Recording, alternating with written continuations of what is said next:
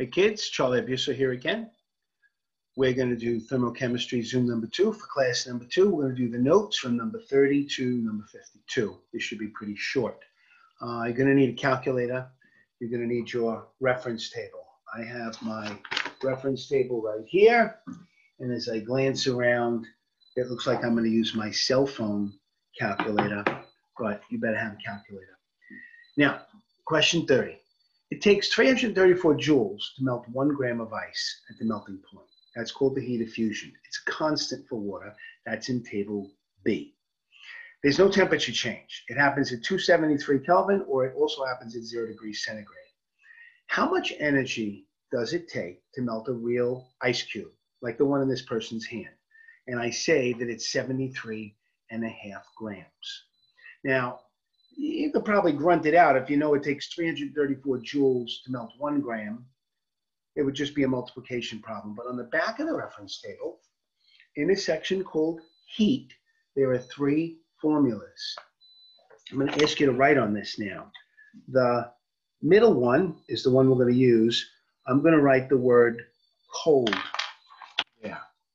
And that's going to be for the cold phase change. We're going to use that formula, Q equals mH of F, for all thermochemistry problems that are going to be melting or freezing.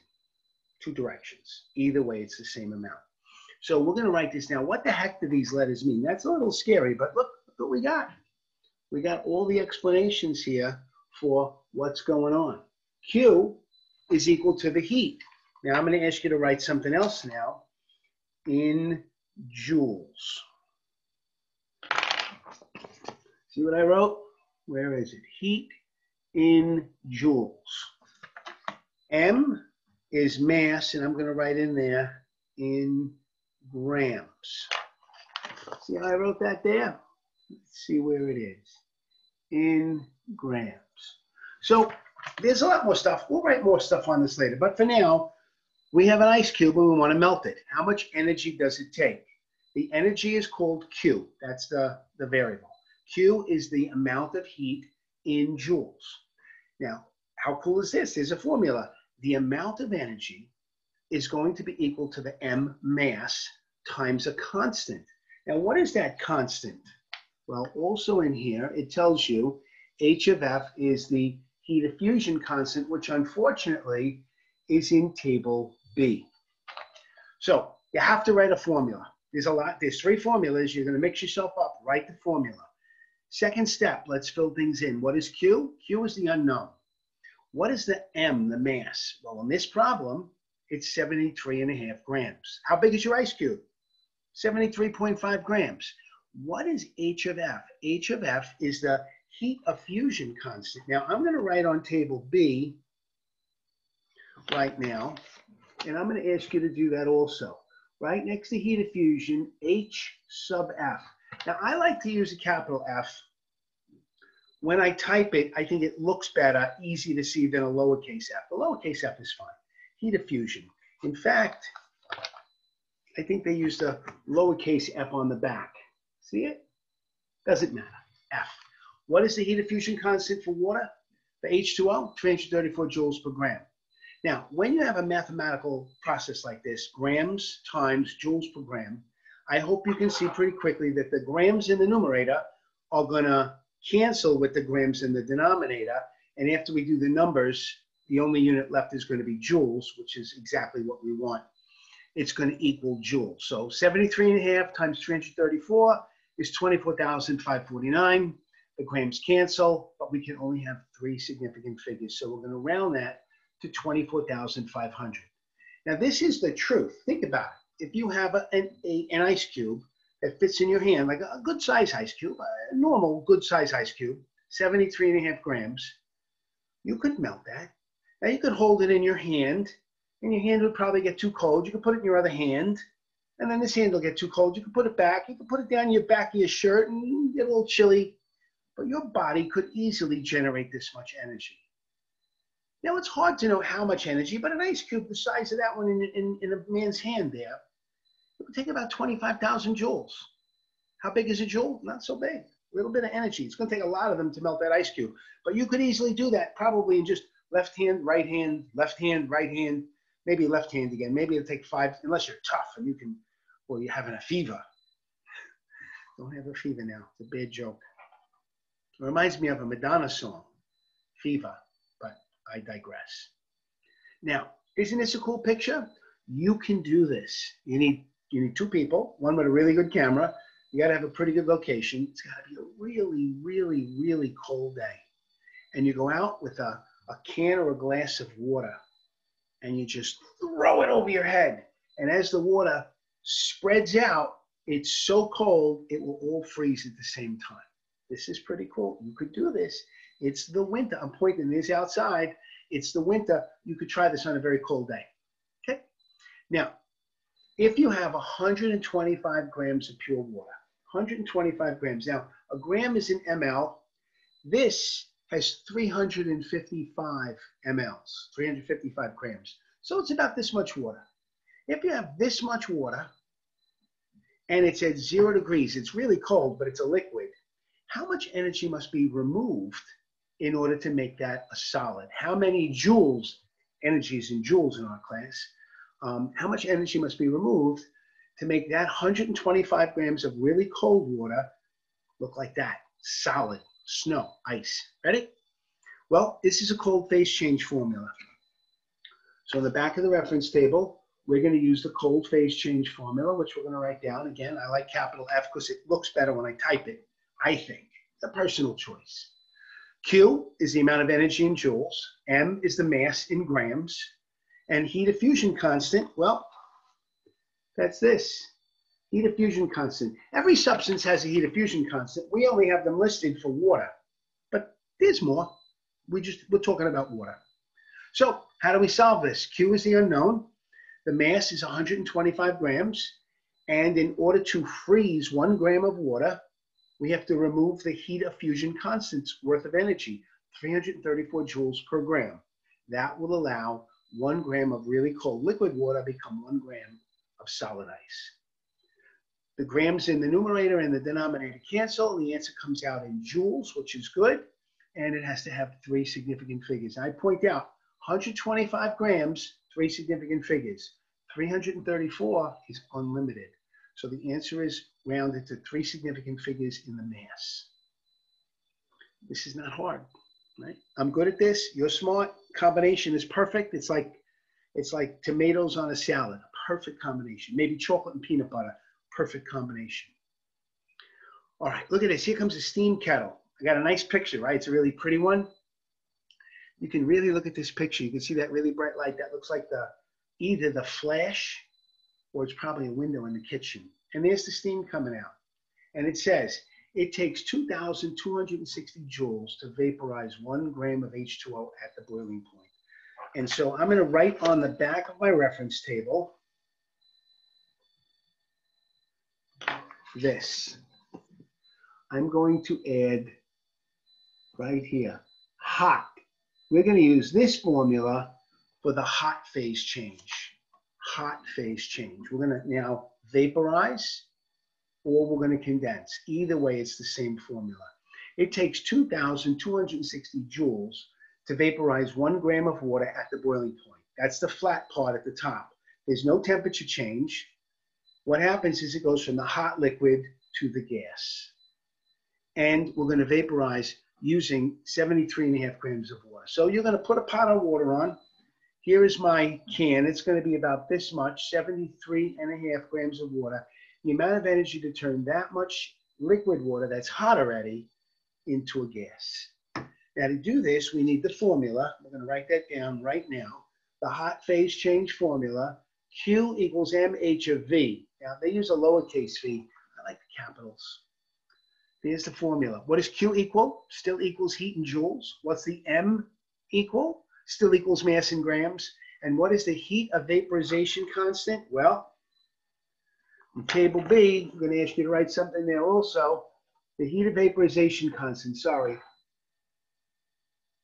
That's H of V. And look at the number, 2260 joules per gram. So we have our formula.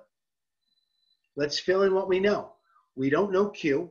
That's what's unknown, how much energy in joules. The mass is 73.5 grams. And the constant for the hot phase change, the heat of vaporization constant, is 2,260 joules per gram.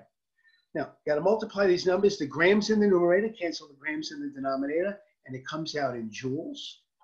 73.5 times 2,260. Get your calculator. Get your calculator. Make sure you know where this number comes from so you don't make dopey mistakes. Teach your fingers how to do this. Round it to 3 significant figures. 73.5 grams is 3 significant figures. 2,260 joules per gram, that is unlimited. It's not a measurement, it's a constant. Okay? That's how much energy it takes to do that. That's a lot more energy, right? Harder for you to think about you know how you can make that much energy? You hook up your stationary bike to an electrical generator and you can do that. You got to pedal for a while to make that much energy come out. All right. I like this because this is true to life. If you are dumb and you stick your finger into the steam coming out of a tea kettle, 2.75 grams of steam condenses into 2.75 grams of water. It goes from the crazy gas to the fast-moving liquid, but that's much more stable. How did it get stable? It releases heat. How much energy of heat is released, unfortunately, into your finger if you're dumb? If this happens, you don't get a cute little Band-Aid. That's a cute little Band-Aid. I'm stuck on Band-Aids because Band-Aids are stuck on me. Now, 2.75 grams of water, you get steam condensed on your finger, you go to the emergency room, and they might have to give you some strong medicine to take the pain away. And honestly, a large part of your finger may have to be removed. This is a lot of energy. You'll really hurt yourself. Blisters and blood and maybe dead skin. Dead. It destroys it. Not good. Steam is really dangerous because it's so hot.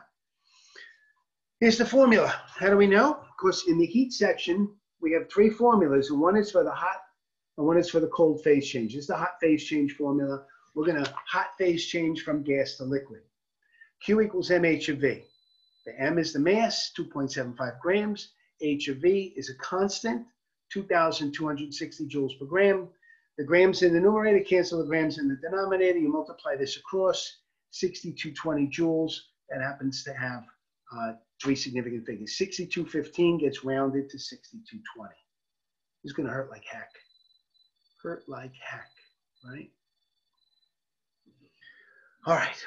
Which phase change takes more energy? If heat is added at a constant rate, BC, the cold phase change, is always much shorter than DE, which is the hot phase change. How come? How come? Because BC is about the heat of fusion, and DE is about the heat of vaporization, and the numbers are really different. The heat of fusion is 334. The heat of vaporization is 7 times bigger than that. So the top part is a lot more energy than the cold phase change. The hot phase change is an enormous thermochemical event, and the cold phase change, you can do it in your hand. Which phase change takes more energy? Vaporizing. If heat is added at a constant rate, it's just what I just told you. BC only requires 334 joules per gram. If you have 10 grams, well, it takes 10 times that. But if it takes 10 times that, it'll take 10 times for D also. It doesn't matter how many grams you have. The cold phase change is 334 as a constant, and the hot phase change is 2,260 as a constant, joules per gram. The more grams you have, the more joules it is. It's still a much bigger number on the hot side. Now, the reverse is true. To melt 1 gram of H2O means you have to add 334 joules. To freeze 1 gram of H2O at the freezing point, you need to remove 334 joules. Thermochem. It takes 2,260 joules per gram to either vaporize or condense 1 gram of water. When you want to vaporize it, you have to add heat. It's endothermic and it gets hotter.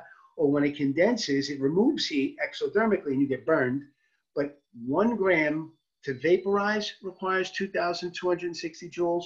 And in reverse, when 1 gram condenses, it will release the same amount of energy, which makes sense. It's like a rock. You carry a rock up a hill, it takes a certain amount of energy. When you throw the rock down, it releases that much energy. That's why a big rock coming down a hill is very dangerous. It's really hard to lift it up. It takes all that effort. Well, all the energy it took to lift up, that's all the energy it's going to release to come down. And that's why a rock coming down the hill is something to avoid, because it's going to hurt you, right? The bigger the rock, the more energy it takes to get up the hill, the more energy it's going to take to come down the hill. Same here.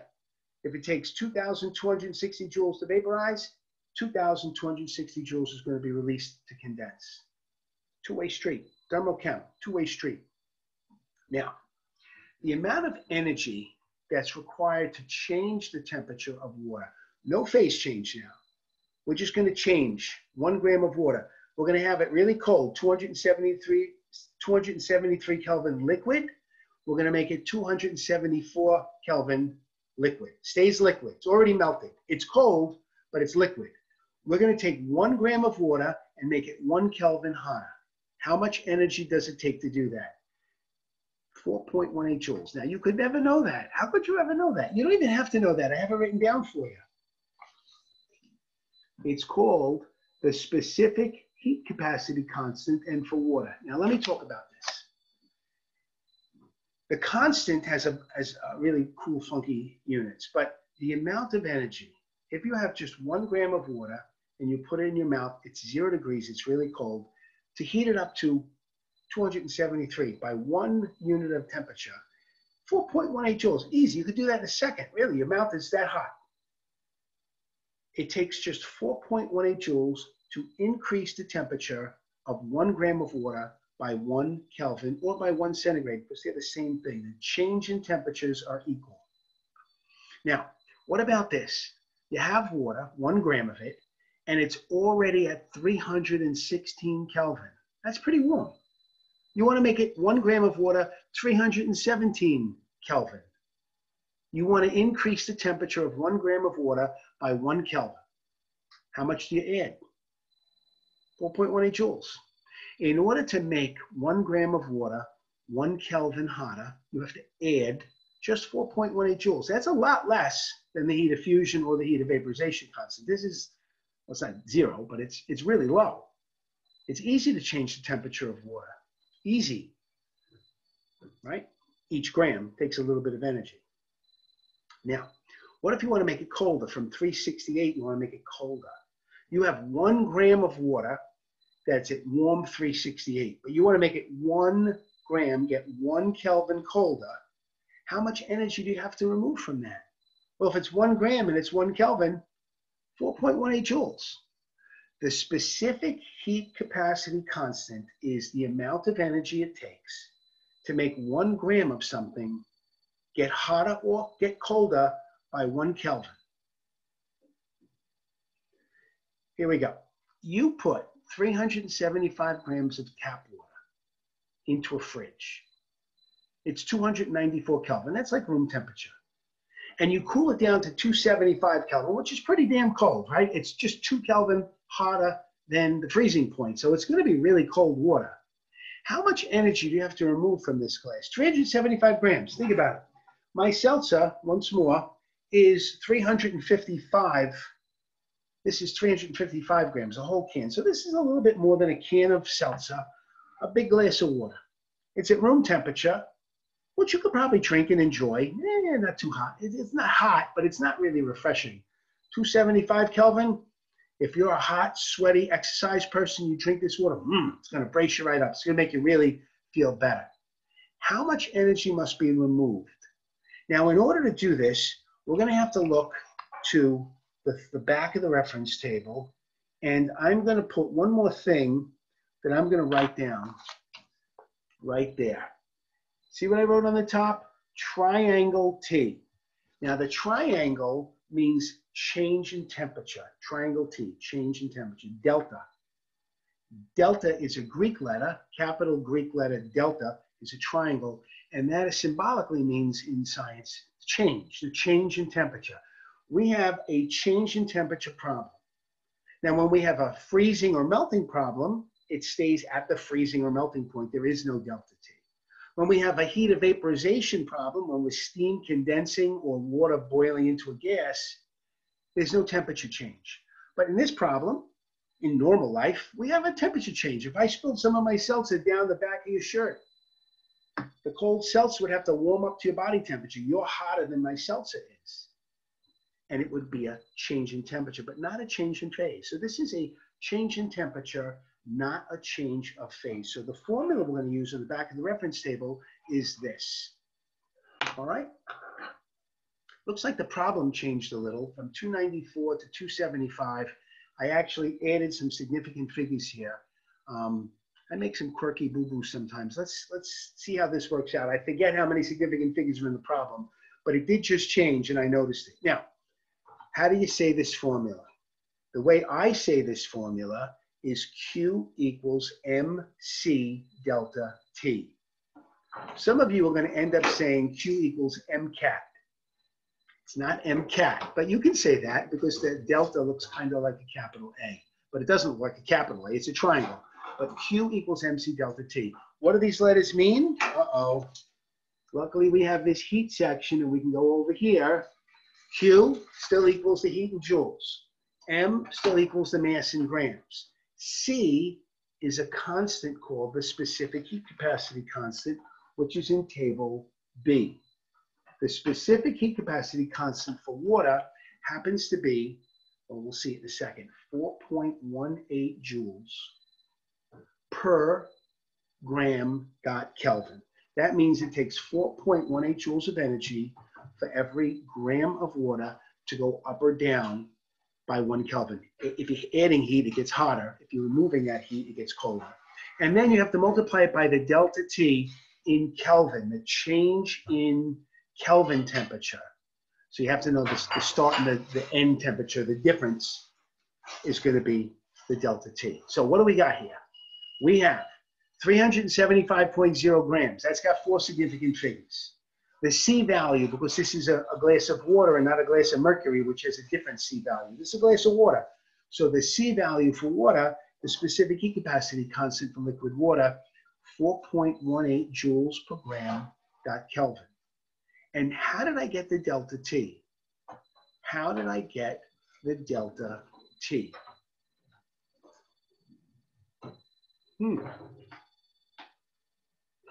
I don't know. Where did that 81 come from? It looks like there might be a little mistake in this slide, so let's see if we can't figure this out. The 294 minus 275, that's supposed to be just 19 Kelvin. So I think there's a boo-boo here, and I'm going to fix this as we speak and see if we can't make this go, right? There's 375 grams of water times the constant, and the delta T, it goes from 294 down to 275, and the difference would be 19 Kelvin.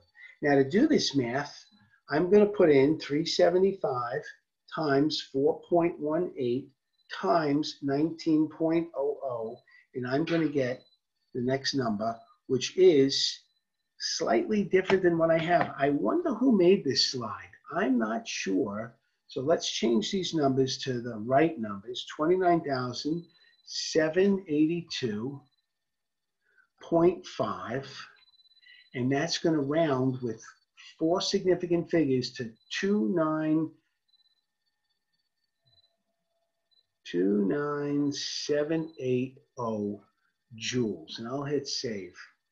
I wonder who made this slide. I don't understand. See what my phone says?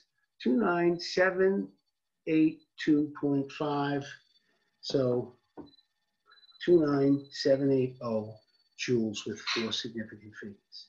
So if you put this water in the fridge at room temperature and you want to make it cold, how much energy does it take?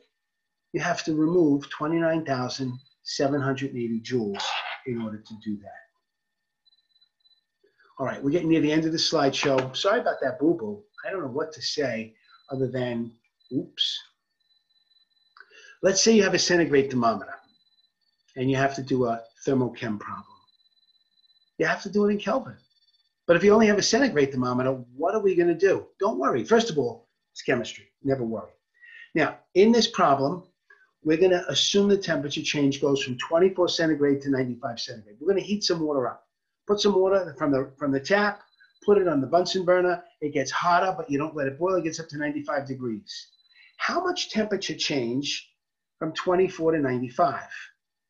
Well, it's going to be 71 Kelvin, 71 centigrade. But look what happens.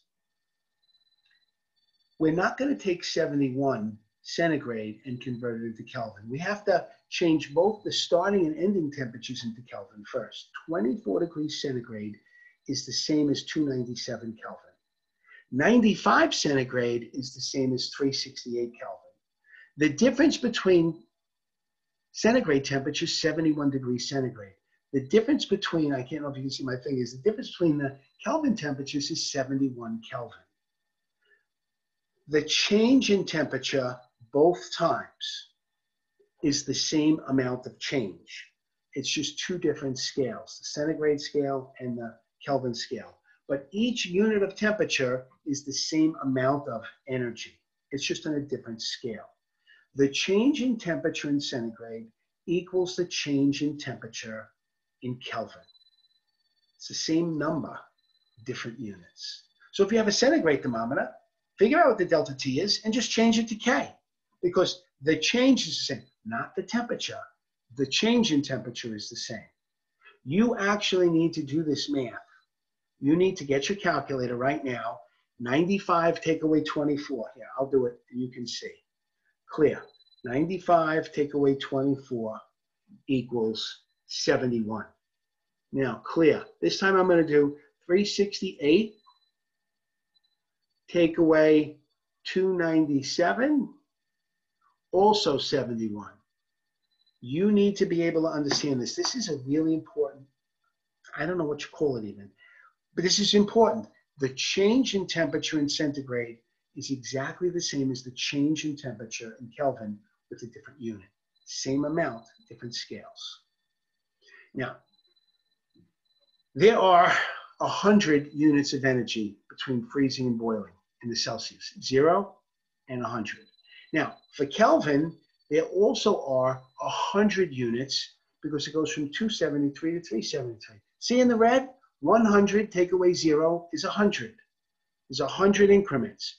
373 in blue, take away 273 is 100 increments.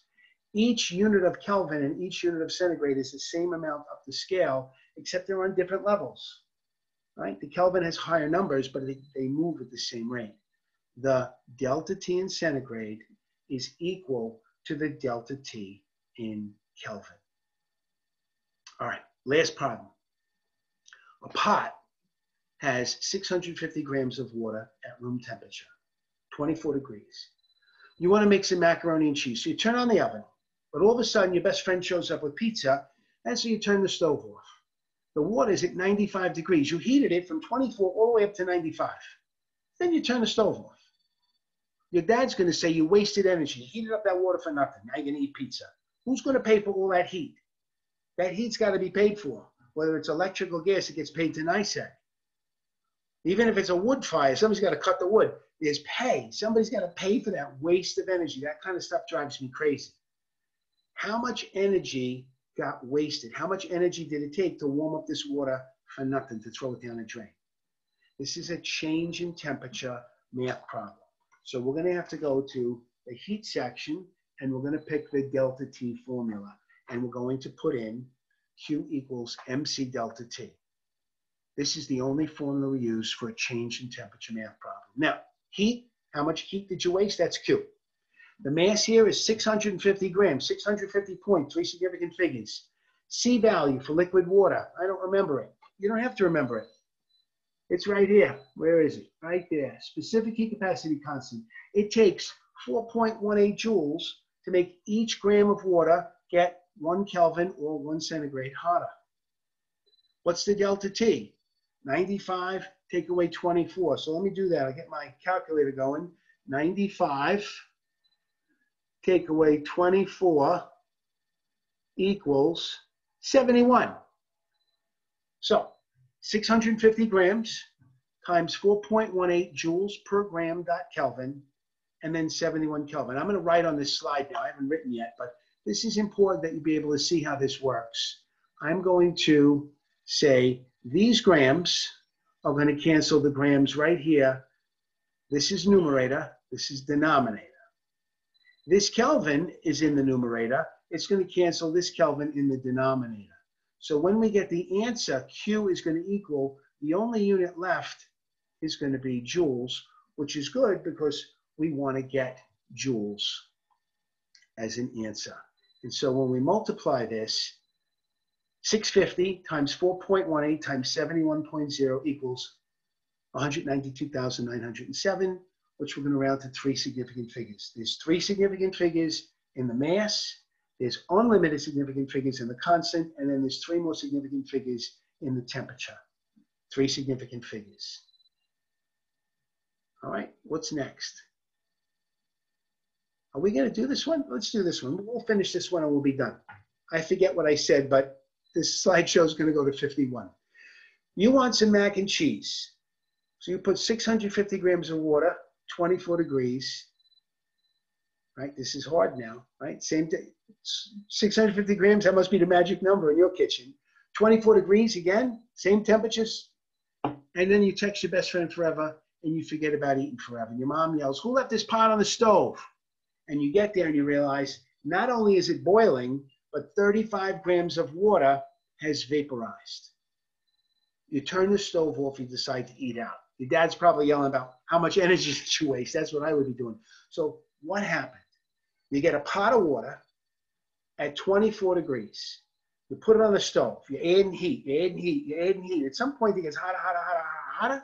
It gets to the boiling point. And you're forgetting about it because you're playing with your damn phone. And then somebody says, your mom in this question, "Who left this pot on the stove? The water's boiling." And you realize, oops, I forgot. And you go check it because you got a scale. You weigh and say, oh my goodness, I boiled away 35.0 grams of water. I kept heating it and heating it and heating it. And 35 grams of the liquid has turned into steam and escaped into the kitchen. It's probably condensed on the kitchen window too. How much energy did it take to do this? You got to think about this. It's a tricky one now. First, you got to warm all the water up because if it's 24 degrees, it can't boil. First, all of the water has to get warmed up. So first, we're going to warm it up. Q equals MC delta T. So what are we going to plug in here? The mass. 650 grams. How much energy does it take to warm water up? The C value, the specific heat capacity? 4.18 joules for every gram for every Kelvin. And what's the change in temperature? From 24, that doesn't look like a right number. I'm a little nervous about that, right? 100 minus 24. Who made this slide? This is supposed to be 76, right? Because it's at 24, and to get to the boiling point, it's going to be 100. Then we're going to have to multiply. I'm going to check this math now. 650 times 4.18 times 76, and that equals a different number than I have here. I am so sorry. Who made this slideshow? You know, in class, I could just talk my way through this, but now that it's a Zoom, it's got to be perfect. And you know what? It's hard to be perfect. 492. That's the number I got.